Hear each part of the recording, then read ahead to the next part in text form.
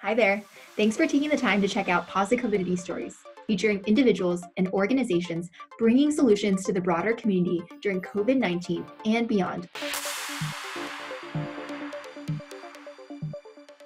Hi, everybody. I'm Ge Yunfei. I'm a reporter from CGTN, China Global Television Network. I went to Wuhan, the former epicenter of the virus outbreak, on February the 4th. And I have been working there until April the 25th. So I had worked there for like 82 days. I did lots of stories inside hospitals, inside the communities, and inside the quarantine centers, and I also did one documentary which is called the Wuhan one month in lockdown. 我来了，我一定要活着出去。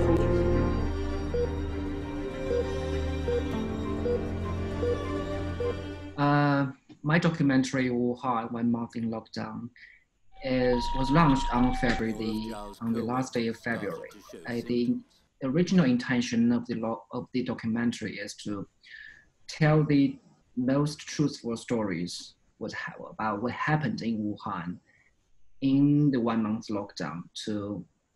And for me, there is another meaning of doing the documentary that before that I interviewed and I met lots of people who gave me lots of faith, who gave me lots of heartwarming stories. So I think that those people are fighting on the front line and they are risking their own life to save other people's lives. And so I want to do a documentary to show the world what those people are and why those people should be applauded. I was in Guangzhou when the city was put on lockdown. At that time, I was totally shocked because at the time, I think like most people in China, we do not know what actually lockdown means. So at that time, I actually applied to my leader can I go to Wuhan to cover the epidemic? And my leader told me that, hold on, you can relax for a moment. And on February the 2nd, my leader told me that the situation in Wuhan right now, at that time was very serious. So we need help, and you could come to Wuhan as soon as possible. So on February the 4th, me and my two colleagues drove to Wuhan in about 12 hours, and we arrived at Wuhan that night. It was a very distressing moment when we first entered Wuhan, and we drove 12 hours on the highways. On the way to Wuhan, it's totally empty. 12 hours, only my car was driving on the road. It's very scary, It's got me nervous. And on the other side of the highway, you still can see lots of cars coming to Guangzhou. It's a very serious contrast. So you can know that something is happening in that city, and we did not know what's going on there. So I decided that I was a reporter. If doctors and nurses are not afraid, so why should I be afraid? They are working on the front line. Even though I was in the hospitals in Wuhan, I could not be more dangerous at the situation they were in. So I decided this is a historical moment. I have to be there. I have to document their stories. So the danger of the virus was not on the first place of my list. And when I volunteered to go to Wuhan, my wife and my parents did not know. So when I told them later that I could go to Wuhan, they were scared to death. Why should you apply that? I wanted to be a good reporter. I want to document the truth. So she knows, and she just let me go. And before I was on my way to Wuhan, she drew a very warming tips on my bag. So that really inspired me a lot. It reminds me that I still have one child, I still have my daughter and her in the house, so I have to keep myself safe. Were there any moments that you felt like, you really were at danger, or did you have any scares with your colleagues when you were in Wuhan that you thought you might have been contaminated or infected during that stay? Yeah, actually there were several occasions that I was really worried because on my first day, on that night of February the 4th, I arrived in Wuhan. And on the second day, I went to follow the whole procedure of how Wuhan's authorities transferring the patients from their homes to the quarantine hospitals. But in the beginning, I did not know what might happen. I just followed them into the communities, and they allowed me to get in the cars, and I just arrived at the hospital. I just went in. And when I got inside the hospital, I just wear a very simple industrial PPE, which does not meet the criteria of the serious hospital standards. So I took some random interviews, and a patient just coughed a lot on my mic. And it's like between me and him, just like 1.5 meters away, and he coughed a lot in front of me to me. So after that, when I got back to the hotel, I started to worry. Am I gonna be infected?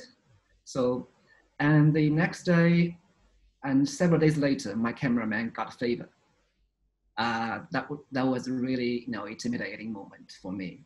So that night, when I doing washing my teeth, it's just my tears just I started crying.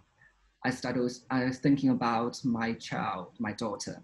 Going back to the reporting side of things, we understand that you had a lot of personal, mental challenges, emotional challenges, but what was the most challenging thing when it came to doing your work and doing your job when you were in Wuhan? There were several major challenges, but I still remember it very clearly that in the beginning of my news covering on the epidemic is that the journalistic ethics, the conflicts of the journalistic ethics in covering epidemic, because I arrived there in early February. There was still a very strong shortage of the medical supplies in hospitals. So every time I went inside the hospital to cover what the medical staff are doing in the special ward, I have to consume one extra PPE and masks and N95 and face masks. But the doctors and nurses are in dire need of those equipment. So if I use them, that means they have less. So that kind of struck me a lot. Should I go inside? So what should I do? That's like a very strong conflict in my heart, how to do the report. So gladly that in about 1 month, the supply of the medical resources got picked up. So in the late February, that journalistic ethics conflicts just faded away. The first time I went into the ICU unit in Wuhan Union Hospital, the Western District, before I went to Wuhan, I saw lots of viral videos on the internet depicting the crazy things in hospitals. The doctors and nurses are crying for help, and I assumed they were very distressed. They were very disappointed. They must be living under great pressure. But when I first met them, they always talked to me in a very inspiring way. I asked the doctor, like he told me in the documentary, after seeing all those tragedies and lots of pressures on your shoulder, what can you do? Do you feel are you living in despair? And he told me that we know that there were many hardships. We know there were many problems, but we know we have to work harder to overcome it. It's like Pandora's box. The diseases, the virus, the tragedies are all being unleashed. But if you keep hope, you have faith in your heart, you can overcome all. So that's a really inspiring moment for me. That's that's the very sentence that means the most to me in Wuhan. And 10 days, about 5 days after, he told me what his faith, the situation in Wuhan just got better. So we should know that even in the darkest times, even in the darkest hours, if we have hope, we still have, can do a lot to change the situation. I've been there for 82 days. From the angle of a reporter, we were pretty excited. I have to, frankly speaking, we're somewhat excited. I think you know what I mean. Excited in the early stage of the battle of COVID-19, because we know a very big thing was happening in that city. We have to document. We have to, tell the stories. But in the later stage, as the things gradually evolving, we're tired. We got tired. And everybody, I think every reporter at CCTN in the later stage of our journey into Wuhan, everyone has somewhat emotional breakdown, because we've been stuck in the city for 82 days, away from our families, away from our friends, and we cannot go out on the streets. We have to self-isolate ourselves in the hotels, except doing the news reports.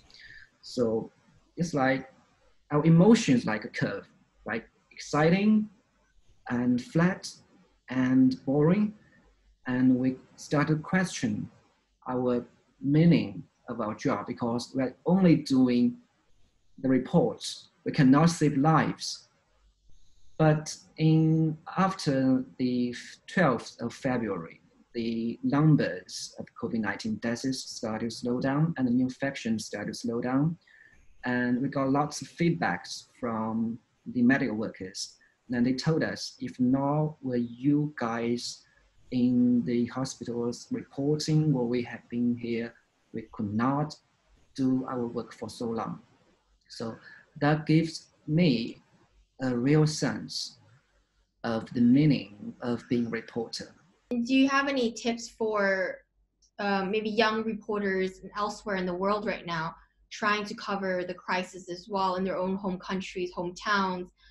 They must also be facing a lot of the frustration, fear, and challenges that you face, but also are holding on to that, idea that their reports could, save lives and tell stories. Do you have any tips for them, or anything you want to say to them? I think personal safety must be put on must be the priority. You have to get the PPE, you have to get the masks. I know in many countries, they don't have the traditional customs to wear face masks.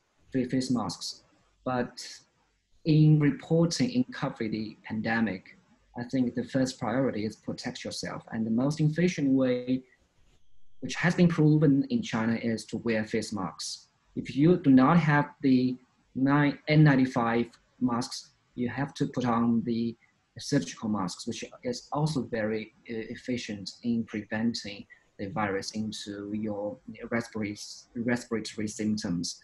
And the second tips I want to give is to do not do the news in the traditional way.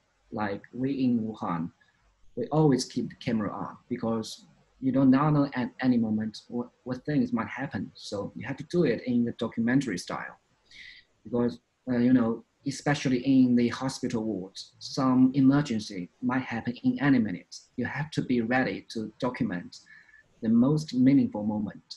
So you have to prepare yourself for any emergencies.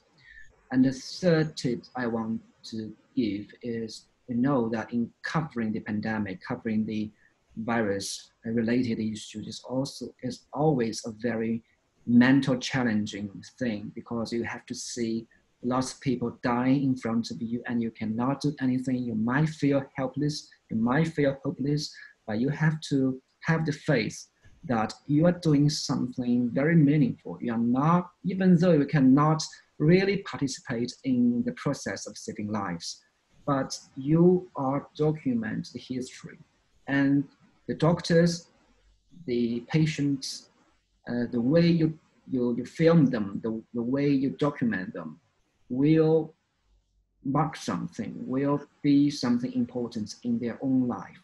So whatever you did, whatever you do in hospitals, on the streets, or in the communities, it it really means a lot, not only to you, but also to the people in your country, and for the other people around the world.